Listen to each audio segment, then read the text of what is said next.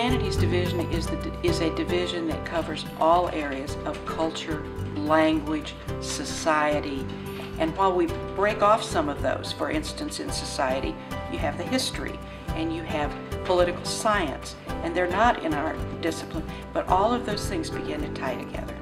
Humanities is really an area that covers the arts and covers the culture and covers society in general. It's a fairly large division. We do a lot of gen ed, but we also have several majors.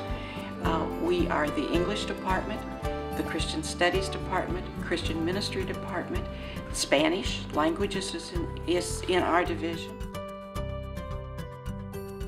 Well, I think the most obvious is teaching, because several years ago that's what everybody said. Well, if you're going to be an English major, you're going to teach, and I don't want to teach. But we've had English majors that have gone on to be editors, that have gone on to work in magazines and in book companies. You can do proofing. You can, a lot of times, in fact, one of my favorite quotes is from a businessman who said, if you'll teach them English, I can teach them how to run my business. So I think that's really a key component there. And from that standpoint, I see English as a really viable choice, even as a major, as a minor, or as a second major.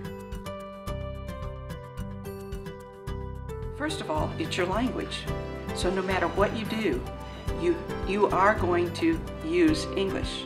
You're going to speak English, and you're also going to read and write English. So from that standpoint, it covers everything. Every major, everything that anybody wants to do. Now, to be an English major, and we all think, you know, we just all know this, but if you're going to be an English major, then you need to focus on the literary aspect, the writing, and the communication aspect.